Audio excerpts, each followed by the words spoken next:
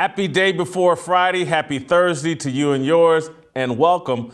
Welcome to Fearless with Jason Whitlock. I am Jason Whitlock. I'm your host. And I got a smoke show for you today. I got an awesome show. I've called in virtually all the Fearless soldiers. Delano Squires is going to be here. Shemeka Michelle, Royce White, Uncle Jimmy. And we've called in a special volunteer, Glenn Beck. Glenn Beck is one of the smartest people I know about the U.S. Constitution, and a lot of our discussion today is going to focus on the Constitution because they're trying to overthrow the Constitution. And by they, I'm talking about the left, and they got their lawyers out doing work right now. And so I'm not going to waste a bunch of time hyping you up about today's show. I'm just going to start this fire, bring in these soldiers, fan the flames, and send you guys along your way as we move closer to the weekend. Comedian Jon Stewart is a member of the Dream Team, the high-profile squad of pundits tasked with framing men who died 200 years ago with race crimes committed within the last 60 years. Stewart just might be the Johnny Cochran of the new Dream Team. He is eloquent, clever, and passionate. He's adept at making people believe he believes the bullshit he utters.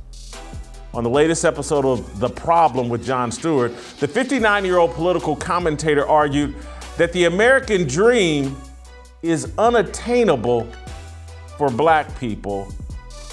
Watch these clips. How crazy. The literal interpretation of the American dream is it doesn't matter where you were born or how you were born or who you are, that in this country, you can rise up and go beyond that. And it turns out to be a fallacy. But I wonder, when we say, oh, in 2040 or 2050, when the demographics change and we won't know what will happen, I feel like we know what will happen because it's what's happened from the very beginning. And I would say, yeah, the formation of the Union, the compromise that was made with the southern states that black slaves would count as 3/5, but they can't vote, but you can count them. There has always been a redistribution of power to the white elite. And it happened every time. Right after the Civil War, what happened? Black people began to rise up. They began to get economic power. They began to get legislative power. They began to live the dream that this country is supposedly made of. And so what did they do? The idea that if you build something that intentionally over 400 years, you have to dismantle it with the same intentionality. And that doesn't mean like 3 extra points on your college admission test. That's not it. Dismantle. He's talking about the Constitution. For much of the last decade, at the behest of the Chinese Communist Party and the globalist agenda, the American left, in cooperation with big tech, corporate media, and major corporations, have been hosting what I'm calling the trial of the centuries. The U.S. Constitution is on trial. It has been charged with the murder, degradation, and disenfranchisement of black people. If found guilty, the left will use the conviction as justification for sentencing this country's founding document to the death penalty and joining a new world order that models China's authoritarian communist government. Earlier in the trial of the centuries, the left called corroborating witnesses such as celebrated author Ta-Nehisi Coates, Speaker of the House Nancy Pelosi, New York Times reporter Nicole Hannah-Jones, coaching legend Greg Popovich, fentanyl addict and career criminal George Floyd, and of course the mute Muhammad Ali of social justice, Colin Kaepernick. We're now in the closing arguments of the trial, where witness testimony is strung together to form a narrative that explains why black people are not closing educational, economic, health, family, housing, and crime gaps. The left's Dream Team is arguing that Thomas Jefferson, George Washington, Ben Franklin, and the Founding Fathers assassinated black people at the formation of this country. They laced the Declaration of Independence, the Constitution, and the Bill of Rights with just enough racial bigotry to blunt the rise of black people. Eli Mistal, a Harvard miseducated pundit, began the left's closing argument on The View in early March. He trashed the Constitution. Watch, listen for yourself. So are you arguing for throwing out the Constitution? Should the Constitution be thrown out? What do we do? Is it a living document? Or is it a sacred document? It's certainly not sacred, all right? Let's start there. The Constitution is kind of trash. Now, let's just talk as adults for a second. What did you say? It's what? It's kind of trash. Trash. It was written by slavers and colonists and white people who were willing to make deals with slavers and colonists. They didn't ask anybody who looked like me what they thought about the Constitution. They didn't say, oh, Jim, come over here. What do you think about this old Constitution? Yeah. Well, massa, I sure don't like how you sell my children. Mistal and Jon Stewart, they're on the same team, the same dream team. They're arguing that the crimes committed against black people 240 years ago have more impact than the culture crimes committed against black people in the last 60 years.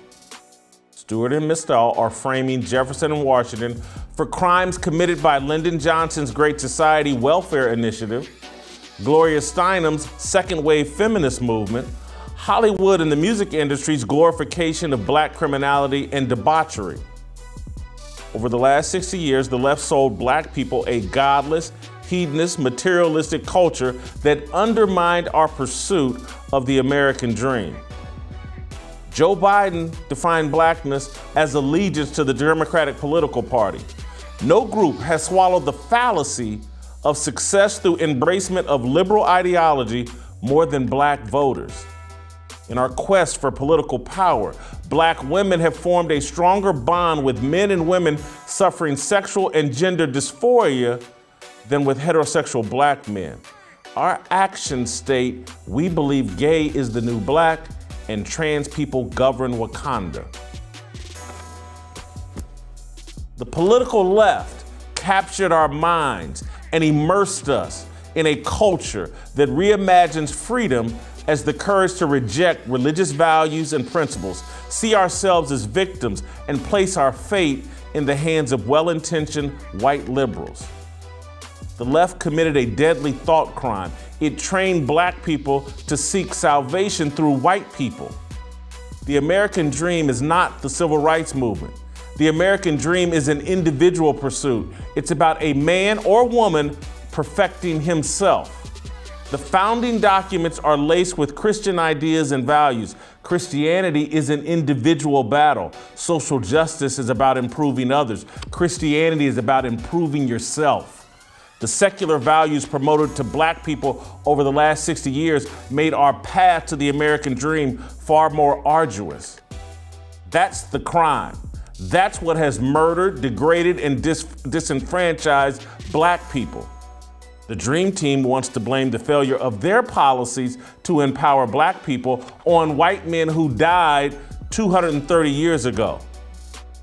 Yeah, our little welfare scheme and policies, that would all work if it wasn't for George Washington and Thomas Jefferson and those idiots. We'd have you dependent upon the government. We'd be rationing out freedom and food and all your supplies to you if it wasn't for those right racist idiots 200 and some odd years ago. And you'd be happy. They committed the crime, the leftists. And they're blaming people from 200 years ago. This is the equivalent of Johnny Cochran pinning the death of Nicole Brown Simpson on Bronco Nagurski, the 1930s Chicago Bears running back.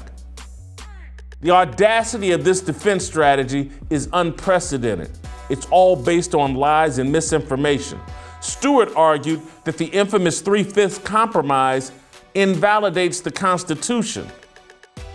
The 3/5 compromise punished slave-holding states. Abolitionists, the people that wanted to end slavery, they did not want slaves to count towards population and therefore political representation. Southern states, slave owners, wanted the slaves to count toward population while the slaves held no voting rights. See, they wanted the extra people so the South would have more power. The abolitionists, the non-slaveholders, the people that wanted to end slavery, they forced the 3/5 compromise to hurt the slaveholding states. You have people arguing that this 3/5 thing was somehow some racist plot. It was a plot against the racists. And Jon Stewart knows it. He's lying. You've been lied to. You've never been taught history properly. You've been taking your history from rappers and other paid-off idiots. The Declaration of Independence and the Constitution were documents written with an eye toward ending slavery. That's an undeniable fact. Eli Mistal is so vapid that he can't comprehend that the Constitution is a set of ideas and that looks do not determine ideas. It's irrelevant that no one looked like him. Brain function determines ideas. The Constitution was influenced by a biblical worldview. That influence is why the document has stood up for 246 years and eradicated unfairness from American laws and institutions. Stewart and Mistal are typical lawyers. The guilt of their client is irrelevant. It's all billable hours. The globalists want a new world order and a new constitution. Assassinating the character of long dead white men is the least of their crimes.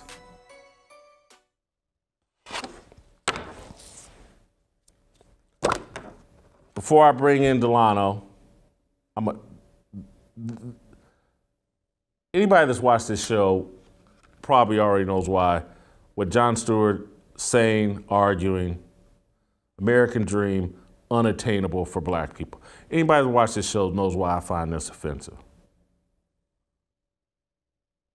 He's taking a dump on me and mine.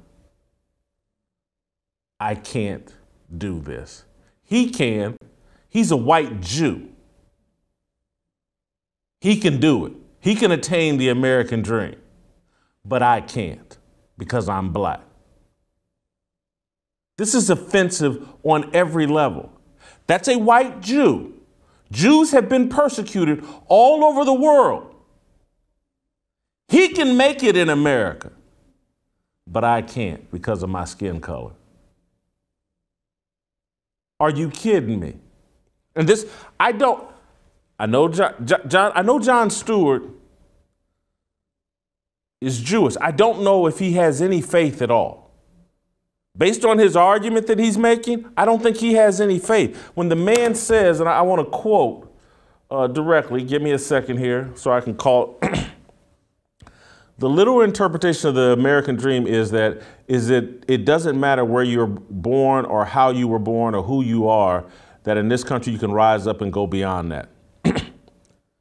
So what he just stated is a biblical principle.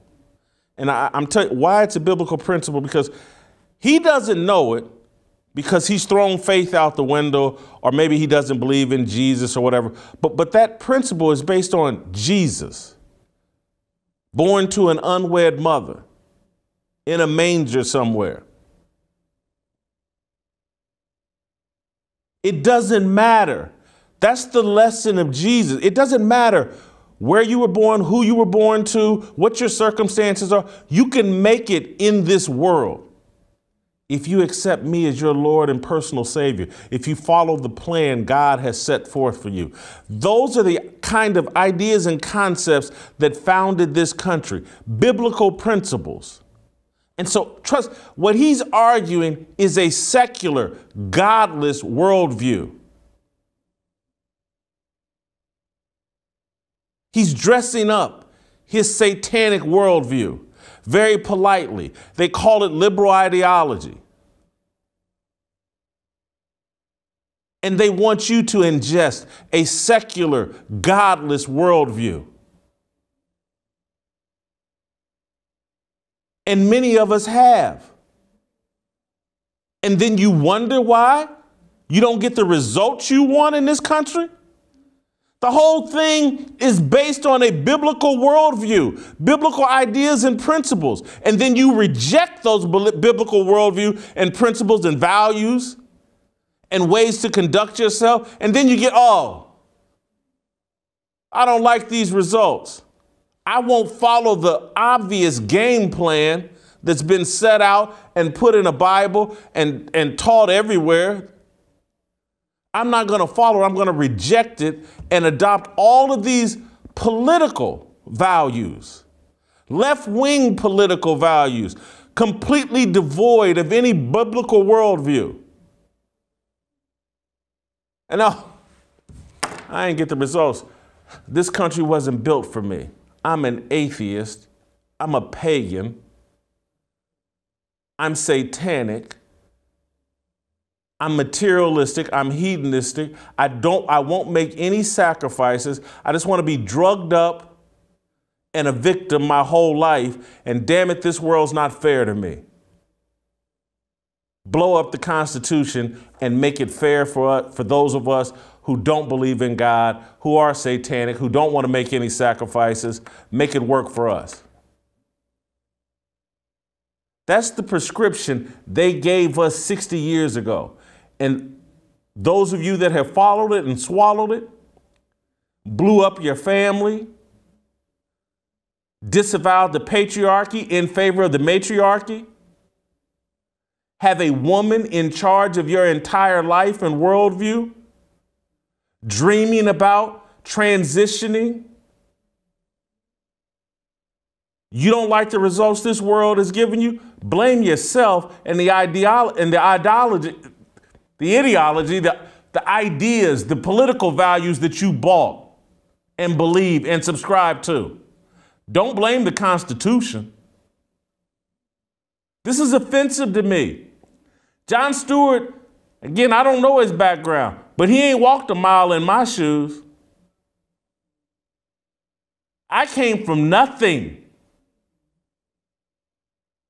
My father didn't graduate high school. Briefly locked up for selling weed, joined the army and turned his life around. My mother was a factory worker. My parents divorced when I was 5 years old. Me, my brother, and my mother were living in a tiny apartment in the ghetto. Nobody saw me coming. Nobody expected anything from me but my mother, father, and grandmother. And brother, and eventually my stepsister, and stepmom, and stepbrother, when my father remarried. It's the only people that expected something from me and demanded something from me. With me and my father in 1984, living in a 400 square foot, 1-bedroom apartment in the ghetto. Jon Stewart sitting there with his little liberal white friends. Oh, them ain't gonna never be nothing. They can't do what I did. They can't attain the American dream. This is racism. White, liberal, Jewish racism. That's what that man is espousing. And pretending like he's defending me.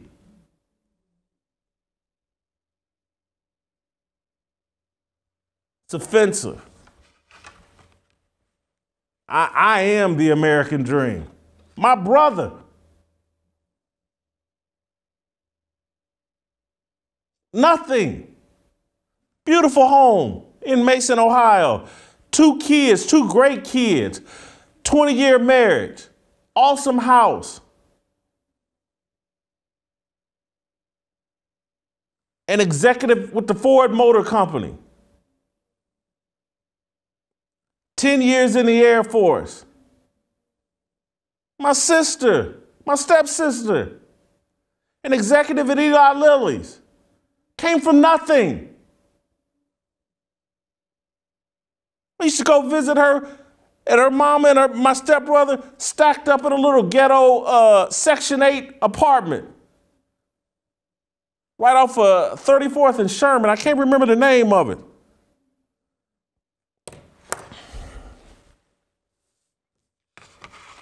This is racism. That's all it is. And they can dress it up and, oh my God, you know, I'm the good guy, Jon Stewart.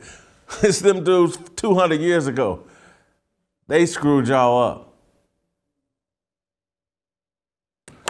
up. Delano, I apologize for the cursing and the emotion, but I don't even have a great question for you. I just want to, is the American dream unattainable for us as black people? Absolutely not, Jason. To be honest with you, I'm in a Mike Todd mood today. I'm gonna try to be nice, but I've been agitated since this morning when I realized what our topic was. One thing I want to point out, right, is that Jon Stewart had a conversation mate.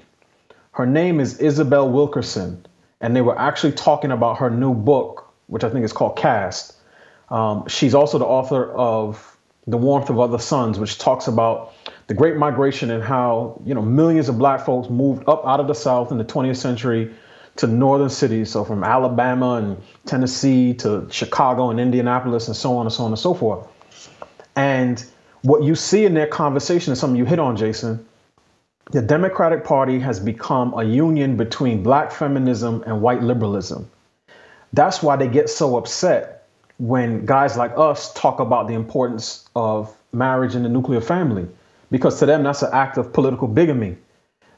Neither group in that interracial relationship wants to let go and allow black men to take the place that we used to have. Now, in many respects, we black men are the one that opened the marriage, right? So we opened it a long time ago because we were convinced by our mates that this is going to be better for us. And now what you see, particularly among, you know, many black men on the left, is they stand over there docile, neutered, having to parrot phrases that they don't really believe because they want to keep this relationship going because it gives them just a little bit of power. And listening, because I listened to their entire conversation, right? I'm not saying, I think Isabel Wilkerson gets much of the history correct. Her problem is when she moves from was to is, right? She goes from a historical analysis to saying this is what the country is today. And Jon Stewart, obviously, he's going to play it up because he's in the League of White Knights. He's been doing this for a long time. Jason, I know you know when you talked about him on LeBron's show, The Shop, and you know, him putting a battery in the back of Draymond Green, talking about why the word owner is racist. So he is like many white liberals who has a ton of built up guilt that they need to get off their chest. But Isabel Wilkerson, even in her own biography, undercuts her argument.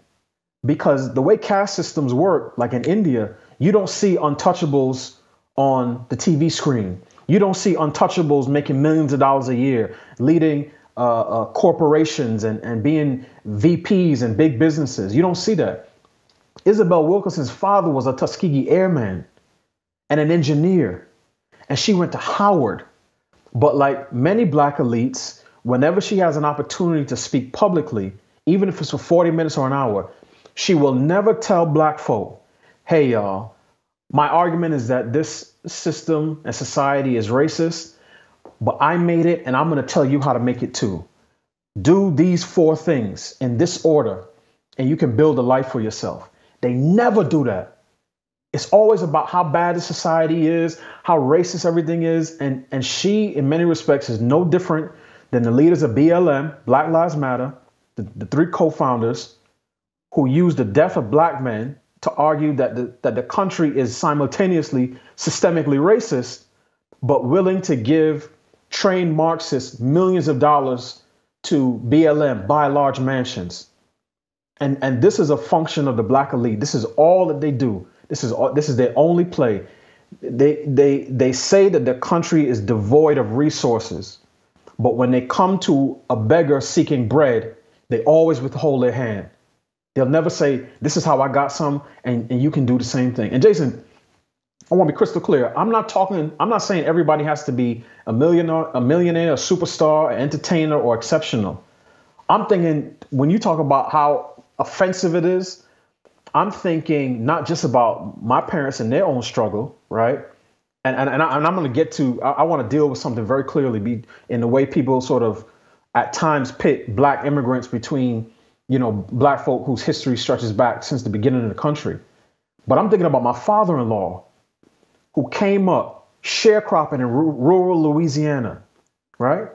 And how he moved to Houston and built a life for himself, his wife, and his children. He did bush hogging on the side, clearing fields. He was a metal worker, building burglar bars and barbecue pits, and worked hard enough so that his offspring, his son, could start his own business, and his daughter, my wife, could go on to college.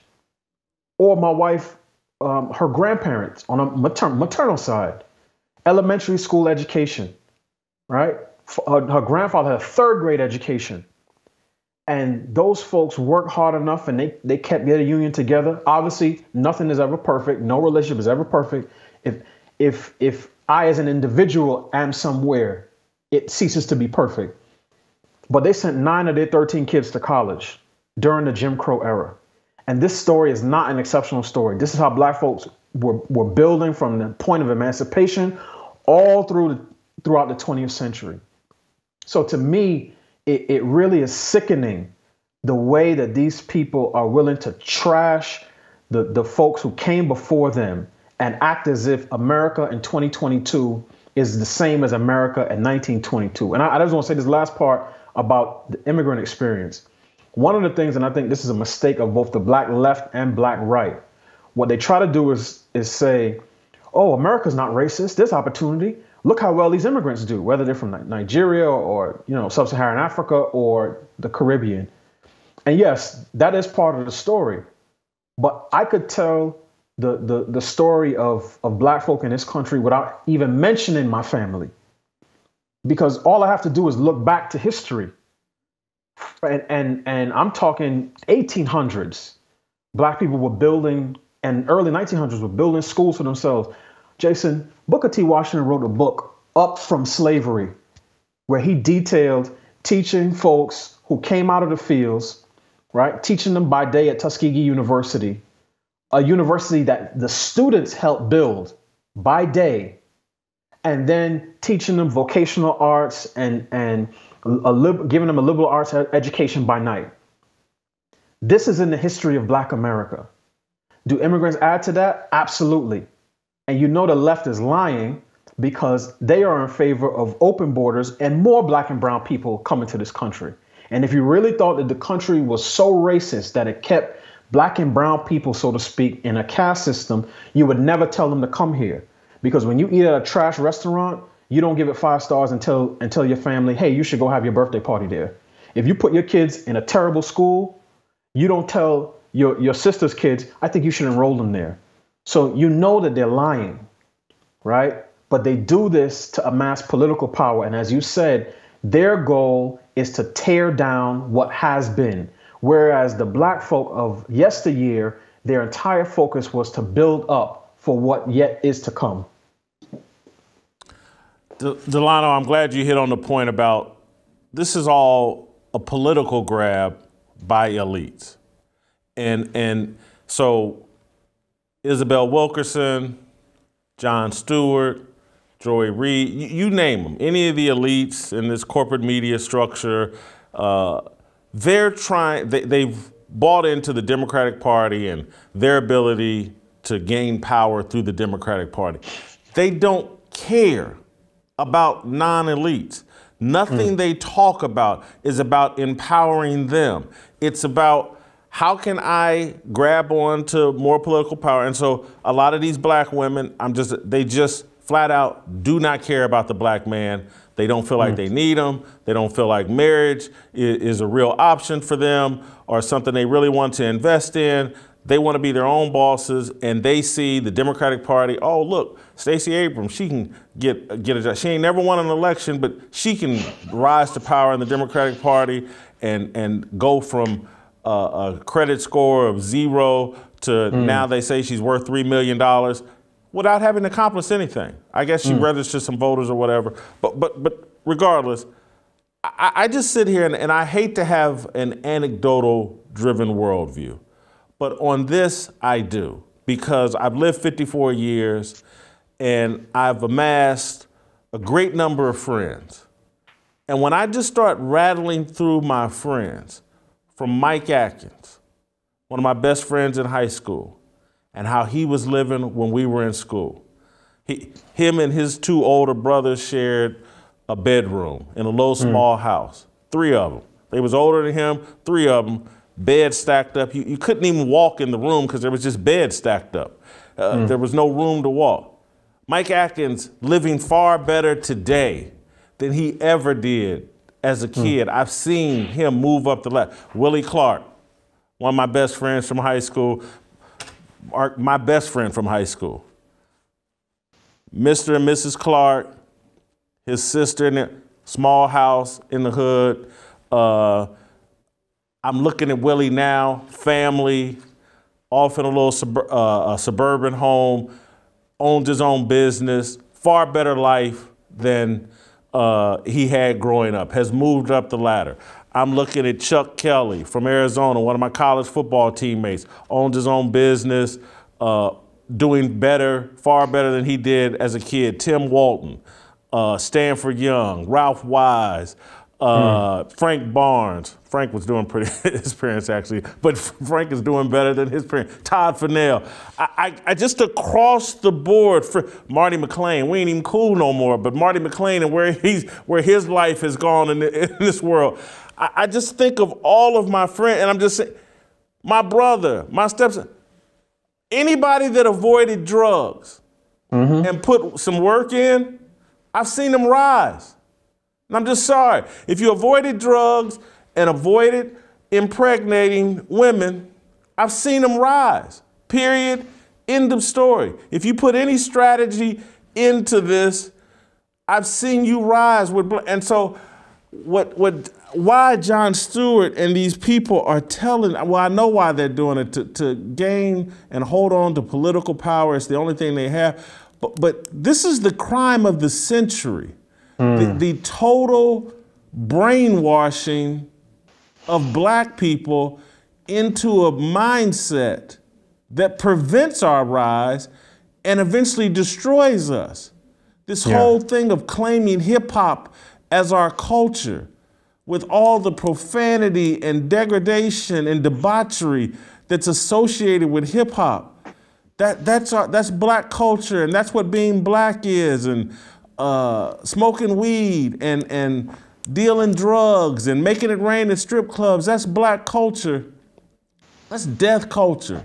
And the people that are supporting that then turning around saying, some people 240 years ago, they got you. When they came up with the 3/5 compromise, which again was punishment. It was an incentive for slave states to walk away from slavery.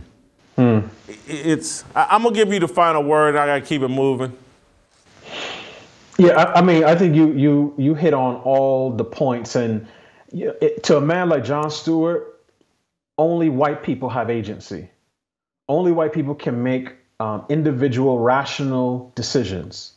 Black people are dependent on the people who have agency. And the tragedy is that for a lot of black folks, we are going to end up making ourselves a supporting character in our own autobiography because we are following the lead of people like Jon Stewart. So this is why, again, Jason, I've said this many times on the show, when you hear the average black Democrat speak about the issues that are holding us back, it's systemic racism and an unequal distribution of resources. And those problems lead to the only 2 solutions: better white people and bigger government. And that's just not going to do. So I don't know how we get out of this, but at a certain point, we have to stand up like Will Smith, right? I wasn't on last week when all the Will Smith stuff was going on, but we need to close this marriage and eject the third partner, because this throuple menage a trois thing that we got going on since the mid-60s is not working. And anytime you hear black folk trash a black man who says, hey, I'm advocating for the black family. I think black men should marry black women before both parties have children. I think we should get rid of trash culture that degrades black women and promotes violence between black men and encourages black teenagers to be drunk and high and doped up on lean all day. That's the type of thing that I want to advocate for. And here come the black liberals, the college educated ones. Oh man, you those right wing talking points. You serving white supremacy. This is a sickness. And again, I'm not sure how we get out of it politically speaking, but what we're doing now is going to destroy the black community if we don't find a way to turn it around.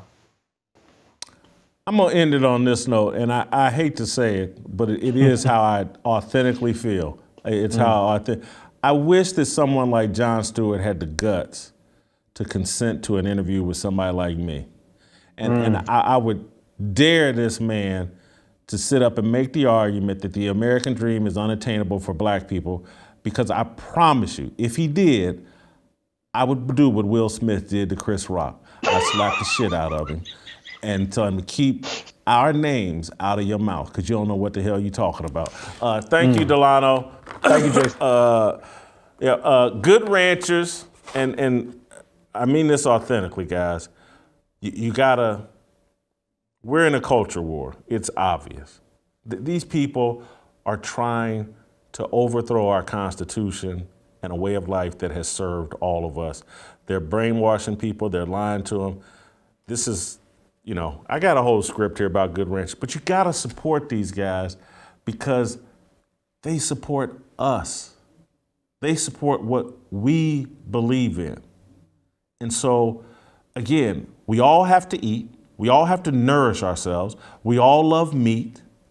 Why not get it from people who support American farmers and ranchers, who source all of their meat right here through America? It's great stuff. I eat it myself. I feed it to my family. I've turned my friends onto it. But again, if you want to be a part of trying to push this country a healthy direction, you got to make decisions with your pocketbook as well. Can't just come and watch the show and I like Jason and I watched Tucker Carlson or you got to support. These businesses have turned against us, and that's why you have to support good ranchers. You got to eat. They got great prices. You can lock it in and inflation-proof your price of steaks and chicken and seafood, hamburgers. Great prices. Support a business that supports you and our way of thinking. Go to goodranchers.com/fearless or punch in the promo code fearless. Get yourself one of them nice little $30 discounts by punching in the promo code fearless or going to goodranchers.com/fearless. Good Ranchers, American meat delivered. Be a good soldier. Support Good Ranchers. Royce White, next.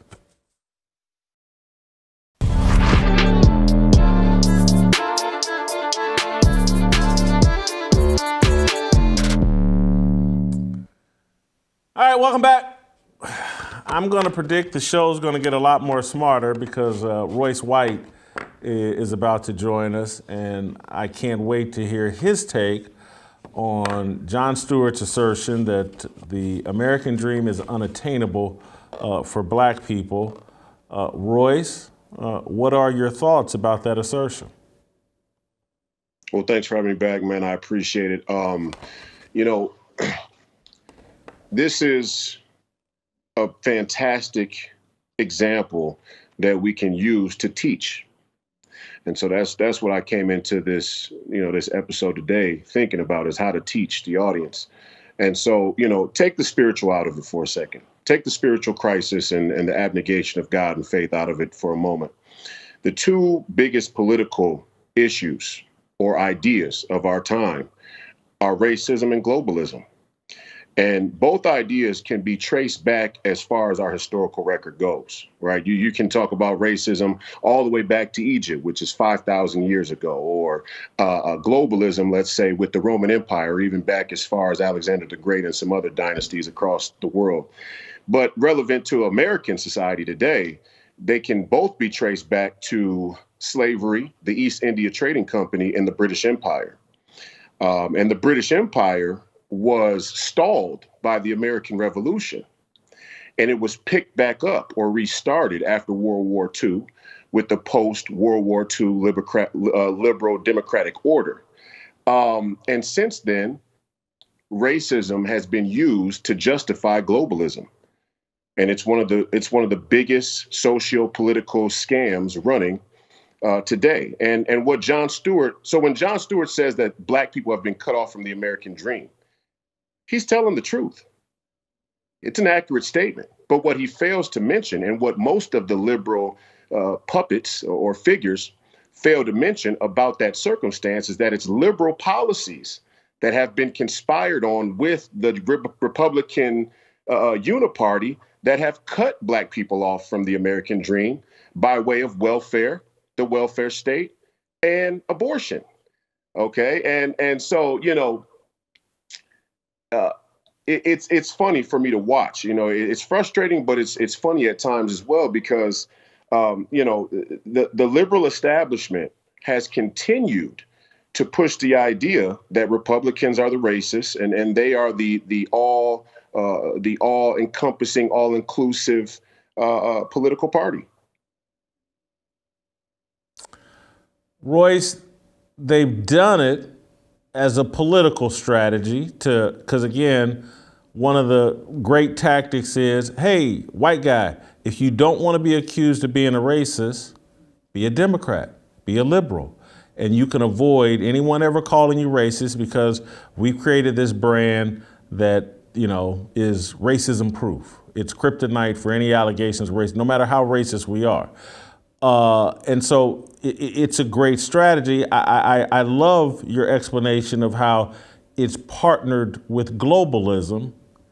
Could you elaborate on that just a little bit more, how they work hand in hand in getting people to buy into, hey, you know, we need a country without borders, and we just got to partner up with everybody around the country because America's so racist, it's going to take the whole world to protect you, seems to be the argument.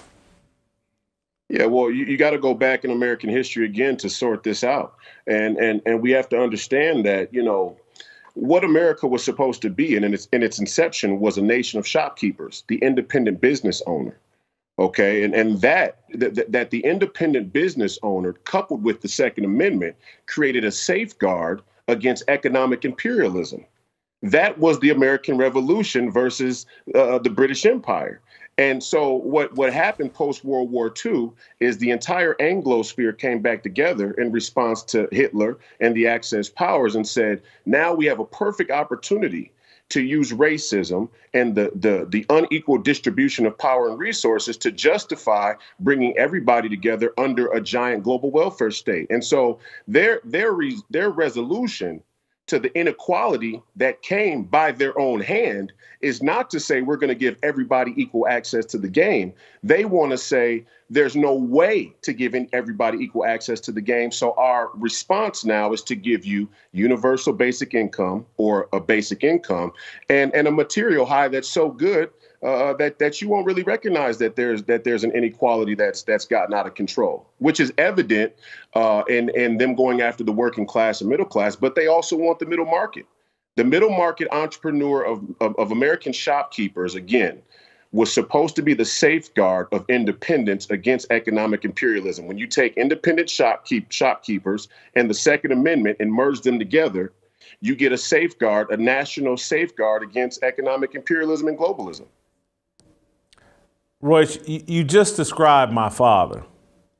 Carried a gun, owned his own little small business in the inner city, and that's how he took care of himself and me and my brother. And you explain my worldview, sometimes I listen to you talk and I'm like, well, that's why I feel that way, or that's why. And so when you start talking about, because I think about all the time of how Walmart and all these global corporations have run all the mom and shop and independent shop owners out of business. And now that's why all these global corporations have so much influence, unchecked influence, and it's they get to decide what laws should govern the people. The people don't get to decide. And it's just like the whole system that allowed my father to come up from real bigotry and establish his American dream, home ownership, a business that took care of him and allowed him to provide for me and my brother. That system is being eviscerated, and everybody is being told that the government can ration out some money, some stimulus money to you, a cell phone to you here and there, some food stamps or EBT card here and there, and that's going to create happiness and freedom. Or again, I don't even think they think it's going to create freedom. That they're actually telling us you don't need freedom. Freedom's overrated. And so why? And again, I listened to Trump's inauguration speech, and because I had not taken him very seriously until I heard his inauguration speech, and I go, this dude's sitting here talking about my mother and factory workers and working class people and it's just like, hold on, I got to take a whole different look at this because I'm being lied to, and he's now starting. And again, it will never matter how much money I make or whatever. I'm never going to disavow or run away from the people that came to my father's bar. They were factory workers, mailmen, laborers.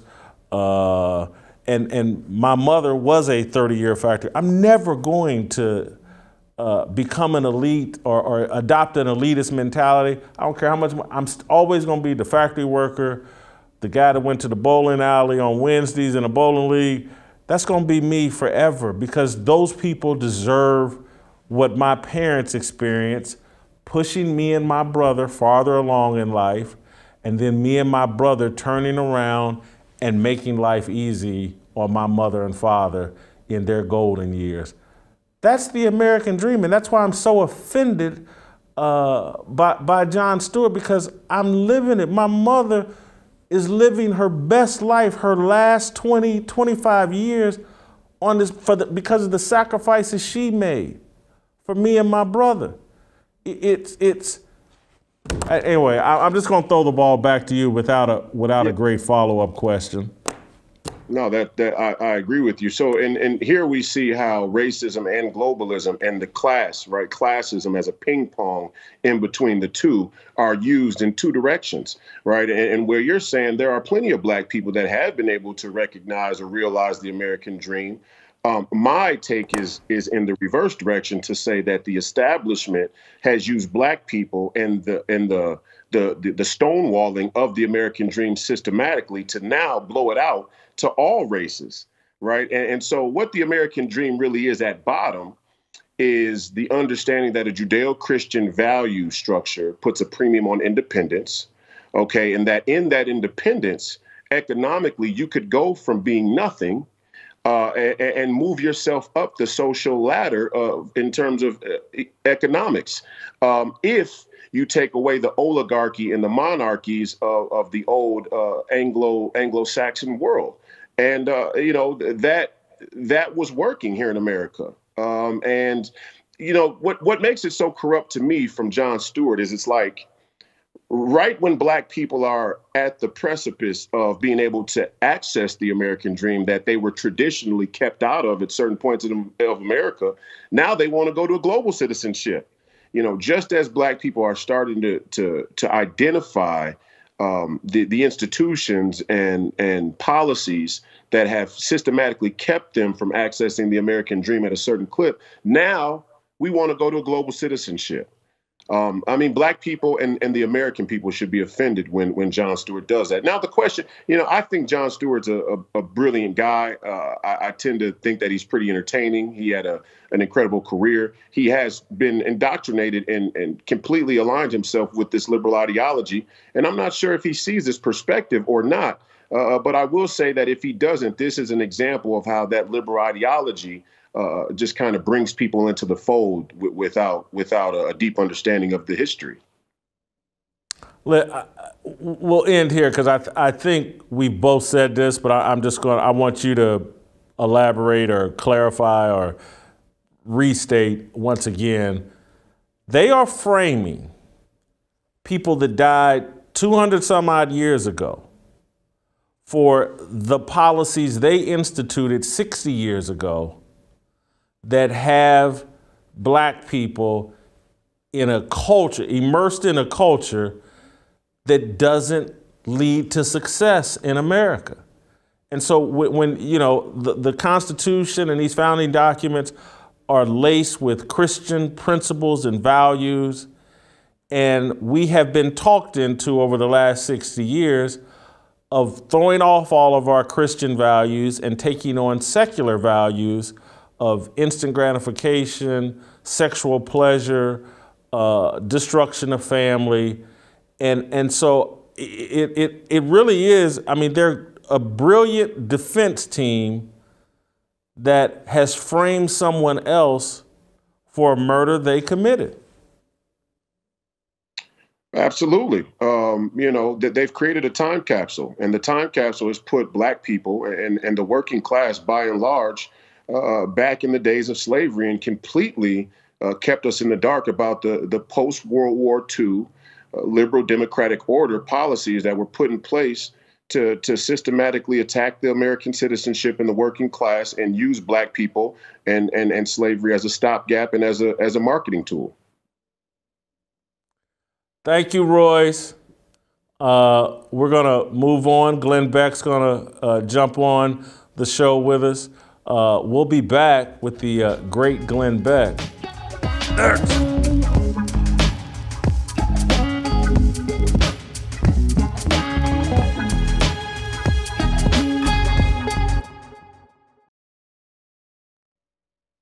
All right, welcome back. We're going to keep it rolling and head out to Dallas and bring in the great Glenn Beck. To me, Glenn Beck is the foremost authority and has kept us ahead of the conversation on this new world order that the left and globalists are plotting. And I see the attack on the U.S. Constitution as the key element of this new world order, this globalist agenda that they're trying to do. And it's all attached to being, we're going to unseat, undo, have an insurrection on the Constitution by arguing that the founders were so racist and these documents are so racist and they didn't represent, take into account black people and others and transgenders and whatever. So we just need to throw out the Constitution. And so when I hear Jon Stewart making these assertions, the American dream's unattainable for black people because of the 3/5 compromise in the Constitution, and we heard the Eli misstyle a month ago, they're trying to start the conversation about why we need a new Constitution, and I see it as all part of a plot, and so I wanted to bring on the guy I think that knows the most about what's going on here, Glenn Beck. Glenn. Yes, sir. Am I wrong? Am I wrong for thinking that Jon Stewart and these guys? No, you are absolutely right. Anybody who brings up a 3/5 compromise has and uses as a weapon against the founders has no idea what they're even talking about. You can immediately dismiss whatever they say after that. If they don't get that, they don't understand anything.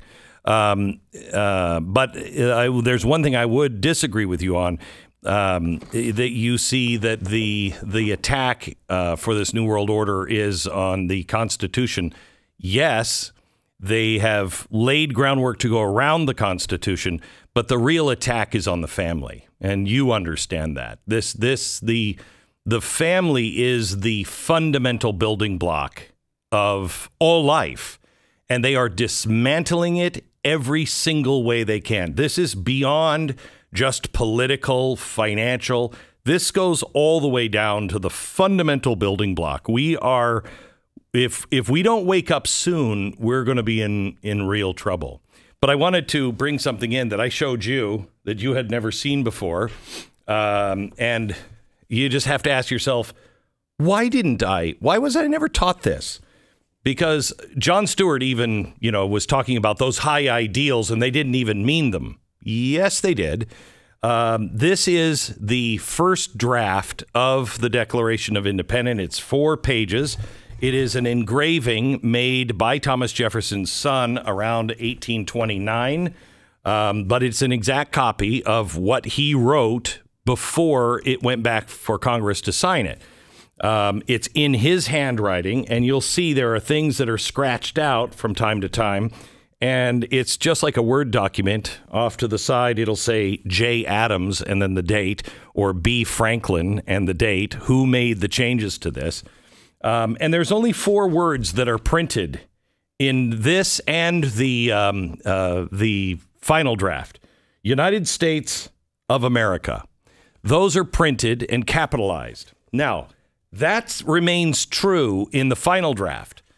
But I got this draft, never taught this in school. I got this draft and I noticed that there are 2 other words. One is capitalized and one is just printed. So capitalized and printed, and one printed and underlined. Those 2 words are Christian and men.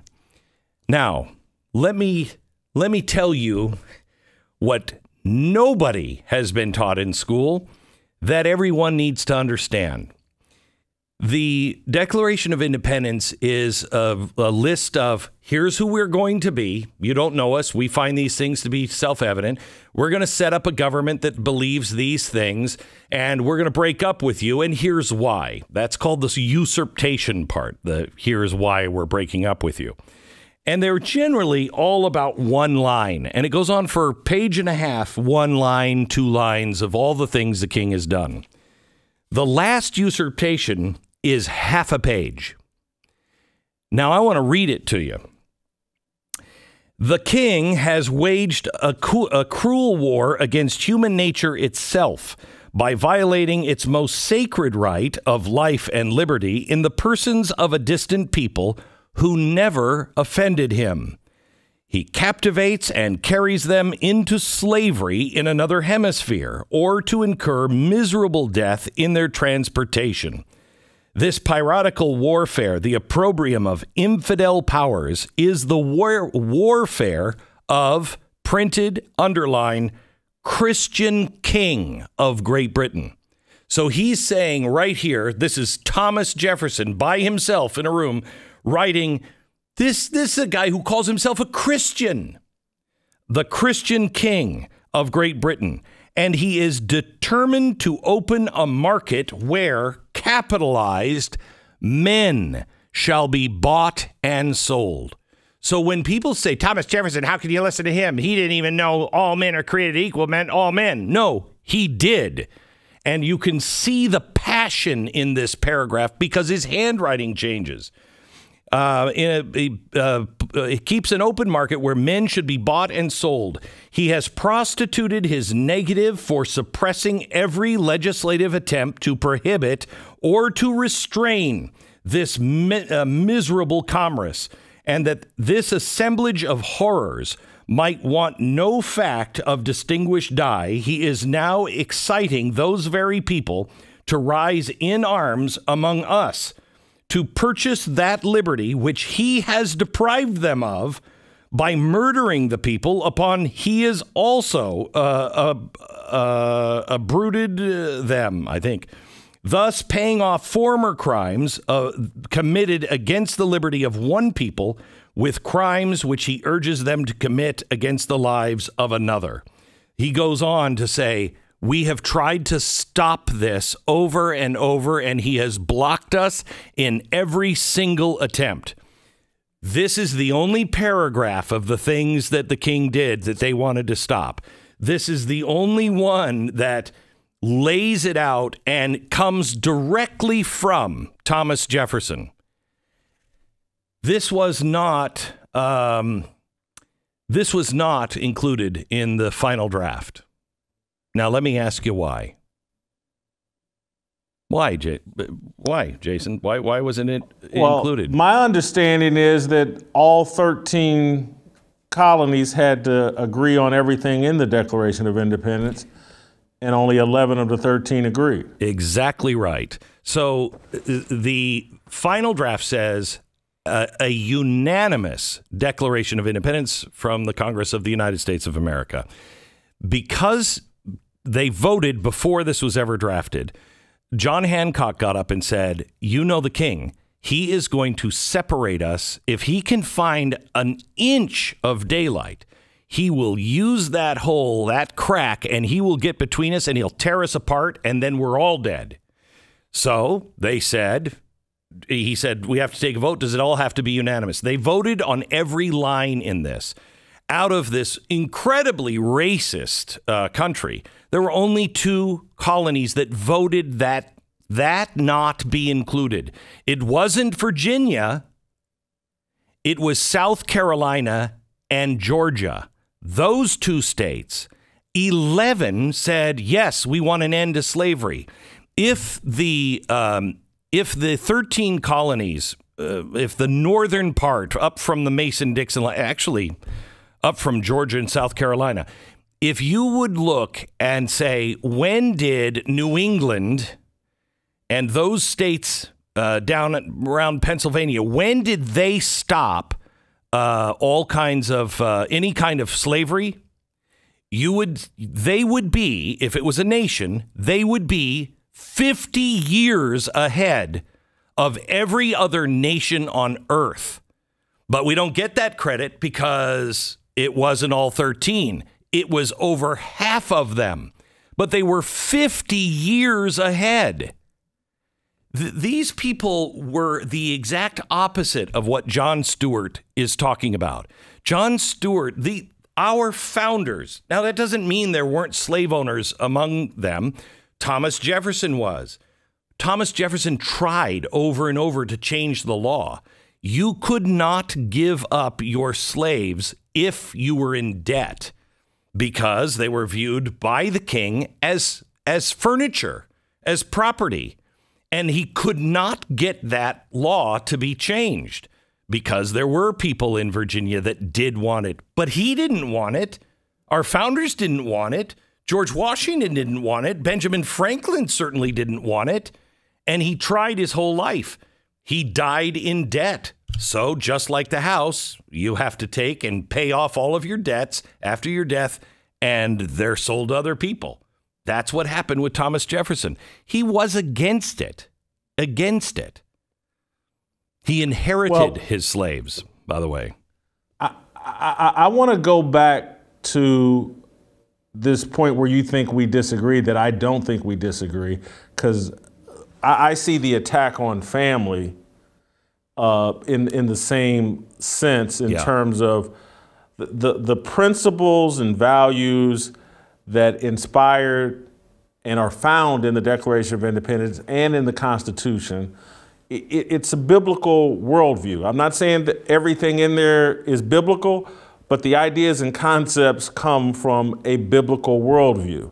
And the Constitution is written almost directly from the Bible. I could show you sometime. I'd love to show you the phrases, but all of the concepts in the Constitution are biblical. Doesn't mean you have to believe in the Bible.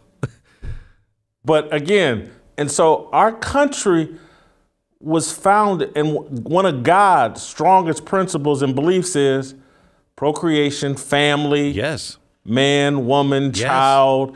And so it's all connected together in terms of, like, they want a secular society that doesn't believe in biblical principles. And one of the strongest is family, or the strongest. That's supposed to be your representation of God's kingdom, the family you build and put together and support. That is the kingdom here on earth. And yes, they are trying to destroy it. So let me ask you this, and you know, I get slammed for saying this, but I think you understand this. I don't really care what the people are trying to do.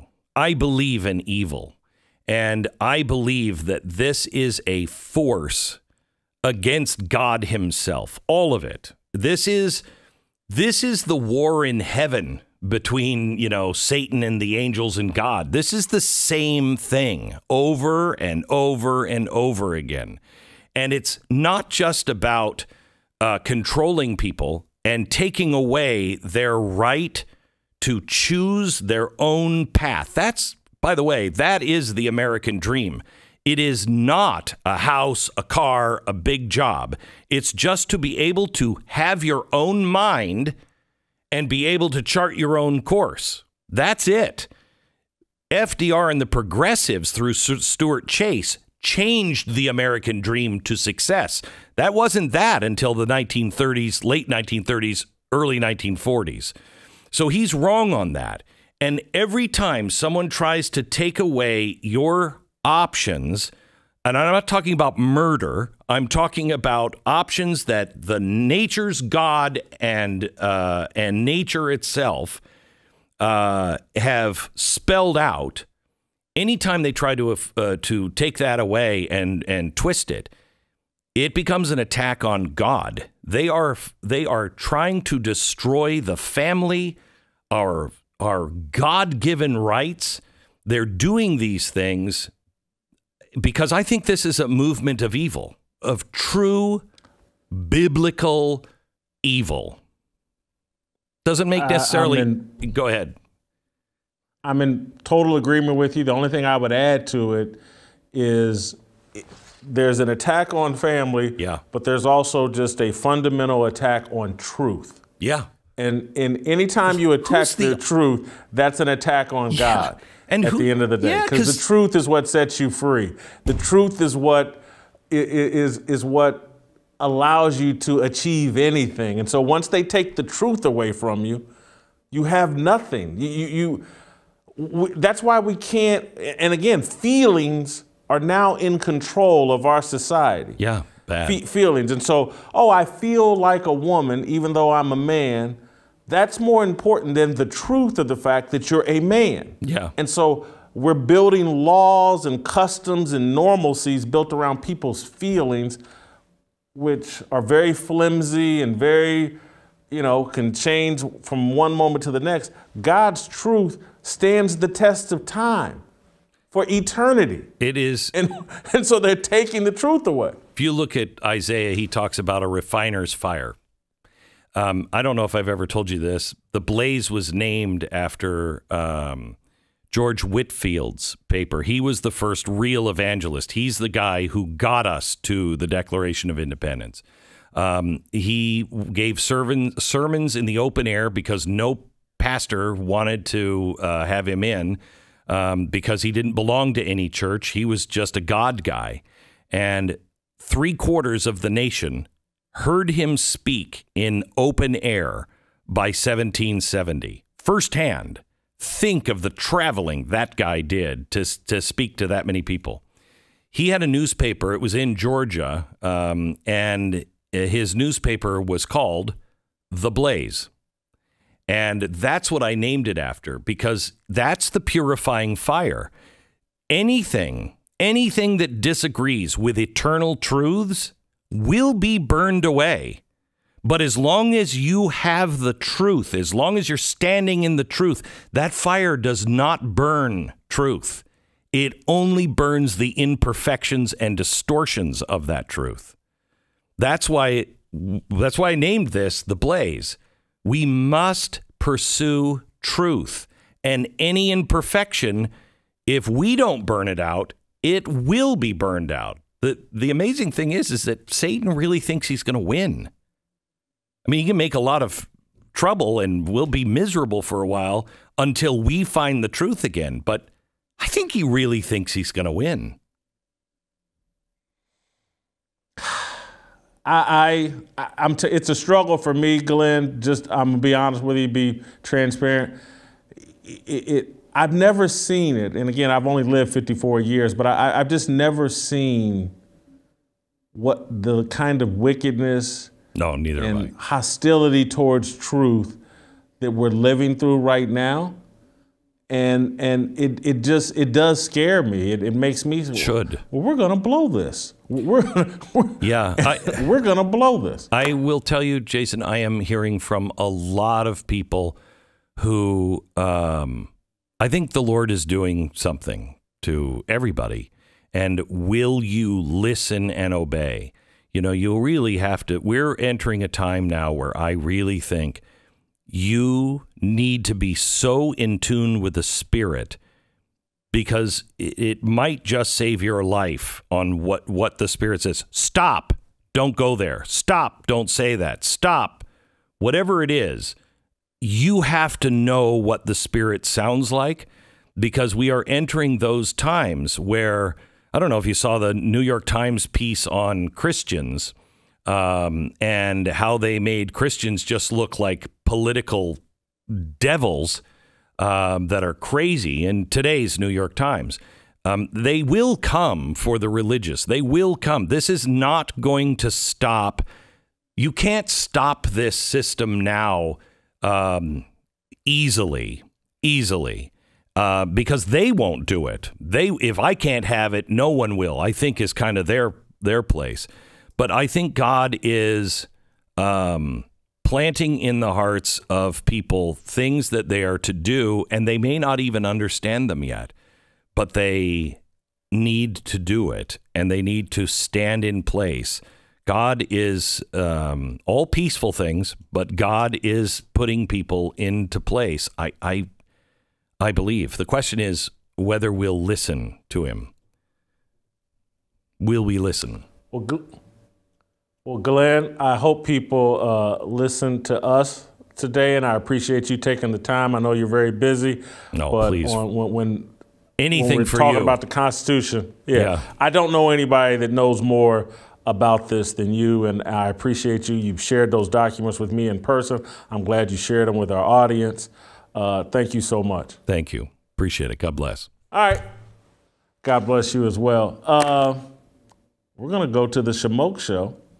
Shemeka Michelle, probably the only person I know that can follow Glenn Beck's act and do a great job. Shemeka, next. These words are our religion, no regrets in our decisions. We all want to go to heaven with freedom. It's my obligation, no hate, discrimination, raising up your hands for freedom.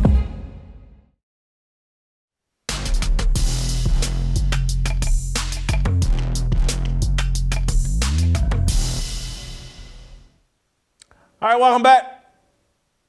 Time for Shemeka Michelle to join us. Shemeka, we've been talking all day about Jon Stewart and the American dream. Is it unattainable for Black people? You agree with Jon Stewart? I definitely don't agree with Jon Stewart, and I wish that white people who desire to kiss Black ass, I wish they would actually think about what they say before they open their mouth. This is especially offensive to me for 3 reasons, Jason. 1, as a product of rape, born to a 15-year-old girl. 2, as someone who was raised in the church with biblical values. And 3, as an American citizen. What he said is offensive for these 3 reasons. When I think about my childhood and what I was taught, I was never given an excuse to be less than.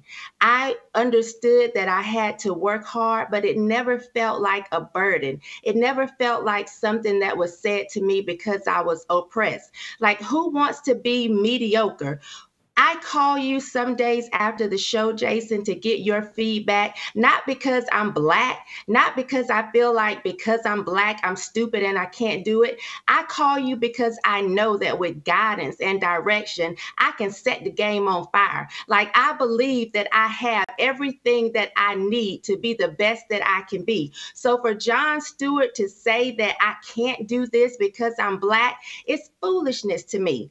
When I think about the way that I was raised in church, you know, what to say I can do all things through Christ who strengthens me, Jon Stewart is saying, well, actually you can't because you're Black.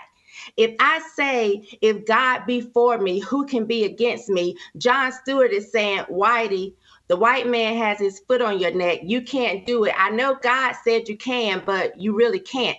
If I say my gifts will make room for me and bring me before great men, Jon Stewart is saying your skin color outweighs what God has endowed you with. I have an issue with that. And so it bothers me that somebody would say these things against how I was raised, with biblical principles and with my mother telling me that I can do anything that I put my mind to.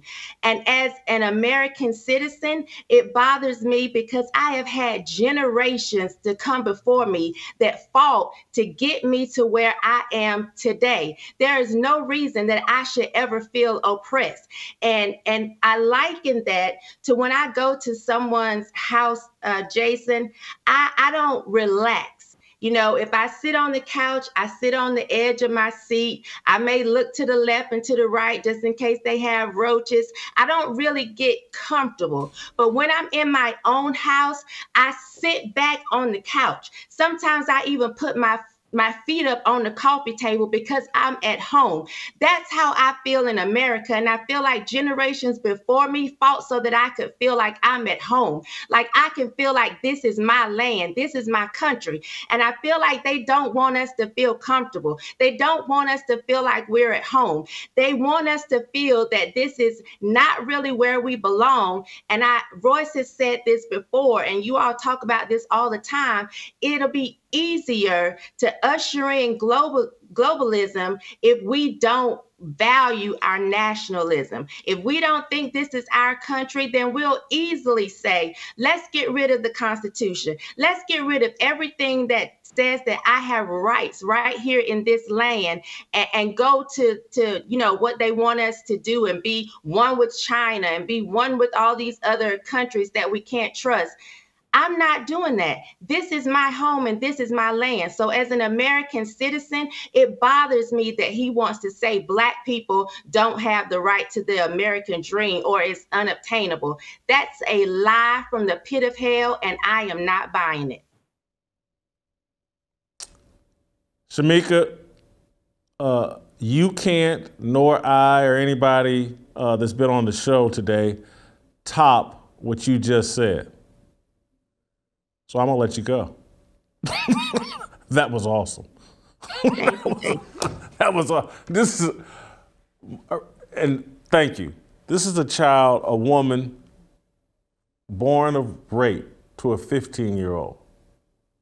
And again, this is what I say about everything that he said is secular. It's godless.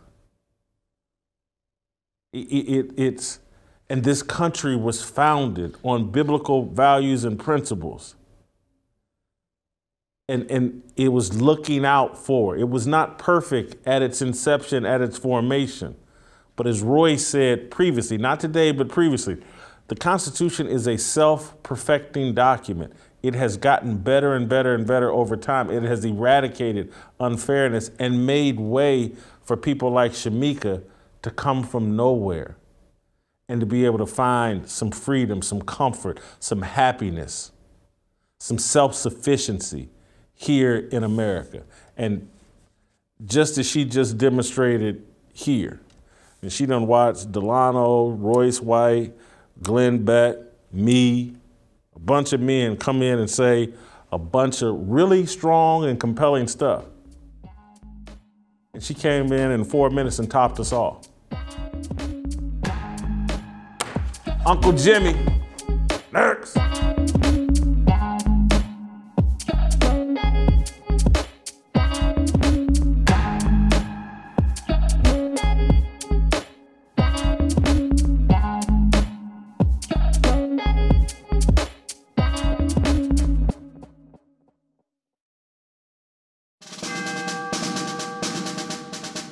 we must exist in a state of man glorious, as we are protected by the red, the white, and the blue. But remember, the mind is the key. The fearless soldier pledges to place God first and foremost in his everyday endeavors of life. We, the fearless army, are one nation under God, indivisible, with freedom and a belief in the American dream.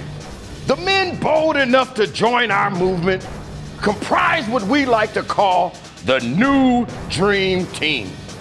We are leaders of our families, our churches, and of this nation. We reject the seeds of division that are planted by corporate media misinformation. We affirm that all men are created equal and are endowed with inalienable rights, which are granted by our Heavenly Father. We are bound by honor to accept God's challenge, to take the flag and lead, to cherish, to protect, and to nurture the life of our unborn seed. I am a fearless soldier, so shed no tears for me. I am not a victim. I am the man that God made me to be. Amen.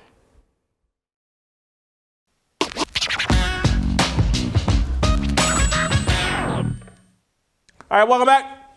Time for my favorite segment, second favorite segment of the show. Jim, we've had a fantastic show. Delano, Royce, Glenn Beck, Shemeka, my fire starter. Anything stand out to you?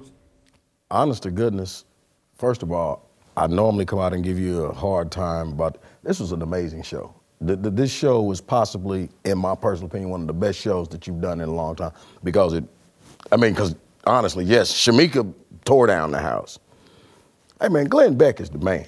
I gotta be honest with you. If you listen to Glenn Beck talk, and I'm very serious, this man, his tone never changes, but his message of what he says, who else in this industry brings the heat that Glenn Beck brings, man? This man is talking straight out. He says we as mankind might not even exist if we don't get this right. Come on, what else is there to be said? Do you have your thoughts, again, the Jon Stewart, Uncle Jimmy, can you, First of all, achieve your the man said that the American dream is unattainable for black people. Yeah. Jason, is this how bad we've come as black people? We as black people, we in such bad shape that, because them was my leaders growing up, but we in such bad shape that just a white person I'm gonna speak for the black folks. I'm gonna tell them what they need. we in such bad shape that, just any random white person can pick up the mantle and run for us, right? Well, we've certainly allowed that with black leaders as well, so why not? They just sit around like, Al Sharpton is y'all's leader? Hell, I'm more qualified. Let me do it. Jason, he said that the American dream is unattainable for black America. Now, he said this. Now, do you know what the definition of unattainable means? I looked it up. Unattainable means not able to be reached or achieved. Like my goal of getting under 300 pounds? It's achievable. It is. It's achievable. But see, Jason, that's the problem, man. And you said it, and I hate to go back. Royce said it. We live in a society that we think that you calling me a N-I-G-G hard E-R is gonna damage me more than you telling me that the American dream is inobtainable for me because of my skin color. Now, which one of those is really gonna do me more harm? Well, I think someone could argue that by him telling you that the American dream is unattainable, he's basically calling you the N-word. That's just that's a repackaged way of saying you're an N-word. But isn't he also saying that the American dream is only for white Americans? And a lot of people are buying into that. Okay, but let me ask you this. Then why is his name Jon Stewart and not John Leibowitz? Why did he drop the Leibowitz from his name if he wanted, you know? Jon Stewart's name used to be Leibowitz? Hell, his daddy's name is Leibowitz. Are you sure? I'm about to look that up. Well, I'm just asking, bro. Oh, yeah, Jon Stewart Leibowitz. I'm just saying, so why did he drop the Leibowitz? Yeah, the Stewart was actually Stuart, and then Leibowitz, so he's running from his Jewish heritage, I guess. There you go. But he still managed to obtain and go through the struggles of the American dream and make it. Okay? See, Jason, look, man, I'm going to be honest with you. And I heard you, man, and you were talking about if we listened to what people told us, we would be right where they want us to be. You know, hey, man, probably the most important. He get it into existence is basically, what does the Bible tell you? What does the Bible tell you? The power of the tongue. Yes. We keep on speaking our demise. You know, man, my most favorite person in the world is my father-in-law, Minor Gatson. That's the man that taught me everything. That's my ex-wife's father, taught me everything. 5th grade education. This man taught me how to, this man had a 5th grade education. He had a 5th grade education because of all of the 11 kids. He was the one that had to stay home and work the fields. But you know what? This man owned 3 houses, a camper, a boat, sent 3 kids to school, and had a 5th grade education. And could walk and measure a house without using a tape measure and figure up them numbers in his head like that. Okay, so I've heard the American dream. Jason, I was born in Argentine, Kansas. You ever heard of Argentine, Kansas? No. Like Shemeka. Shemeka says, my mother, I was born to my mother 16 years old. You've heard me say, people laugh. I said, man, when I was in 3rd grade, I went to school, came home, and my mama moved. You heard me tell that joke, man. Hey, man, if I listened to what my family told me to do, I wouldn't be here. Let alone listening to what some white folks told me to do. But you know what I did, Jason? And the reason I'm here, and this is what upsets me about Jon Stewart and what he says, because, and you touched it, you said, I don't know what the religion. Hey, you know what, John? You know why you think that it's unattainable? Because you don't know this man by the name of Jesus. You understand? You don't know what happens if you believe in God and you try to walk in the light and you try to do a little bit of right. You don't know what God can do for you. See, this is what we need. Okay, and this is why I'm here. This is why I'm saying what I'm saying. Because, you know, I'm a product. I'm a product of his goodness, of his grace and his mercy. Not because of no man. I'm not because of my skin color. I'm here and I've achieved what I've done because of the goodness and grace of God and nobody else. And if you don't know that, John, you might want to meet him. All right, I'm sorry. I didn't mean to go there. I'm sorry. I'm sorry. We can go to our approval rating because I can't top that. I'm not going to try. Job performance, you know, he's a comedian. I guess he's still funny. I'm going to give him a 20 in job performance. I used to like him, honestly. I mean, remember, he was Bill Maher before he was Bill Maher. Okay? Hey, man, but let's keep this in mind, man. You know, this dude's been doing this show since September. And this is the 8th episode, and this is the only one that's done made some noise, so he might be falling off a little bit. Come on, let's go. You gave him a 19. 19, I'm sorry. Character, I find him low in character. And I used to like The Daily Show and thought, you know, he spoke some truth. But I'll give him a 9 in character. I give him 18 because I don't know about his character, but you do know that he's the executive producer of the Stephen Colbert character. Okay. Stephen Colbert started on his show. That's right, yeah. You know, I mean, so I'm kind of hoping that I transform like Stephen Colbert. Okay, go ahead. Go ahead. Authenticity, I find him inauthentic. I wish I had known about his name change. I would have dropped him even more in authenticity, but I gave him an 8, which, you know, knowing his name change, I probably would have given him a 4 in authenticity. And for those very reasons, I gave him a 9, okay? Because he talks about him coming up and him being the victim of anti-Semitic bullying, okay? So honestly, man. And I don't know, let me ask you a question, man. How happy do you think people are at Jon Stewart for actually talking about this? You don't think there's people like, don't tell them that. Shh, don't let them know. Now, he's been instructed to say that. This is an orchestrated game plan. It factor, you know, he's an icon of the left. People love him. I gave him an 18 in it factor. He just don't do it for me. He used to. I'm going to give him a 10. I'm gonna be honest with you, Jason. He's starting to sound like you. Old and out of touch. He's older than me, man. And Well, you need to quit acting like that, then. he's younger than you. Hey, but you know what they say. I look good for my age. Yeah, all right. Well, we both got him at candlelit. I got him at 55. You got him at 56. That's amazing. Yeah, that is. We both got him at candlelit. Speaking of candlelit. You know what? I got another song that I got coming from a different singer about harmony. Very good. That'll be good. We'll hear some more of it tomorrow, I think. But anyway, that's tomorrow. That means we'll see you tomorrow. I just want upon a beat. I just want upon a beat. I just want upon a beat. I just want. I want free. I want freedom. I want freedom. I want free. I want freedom. I want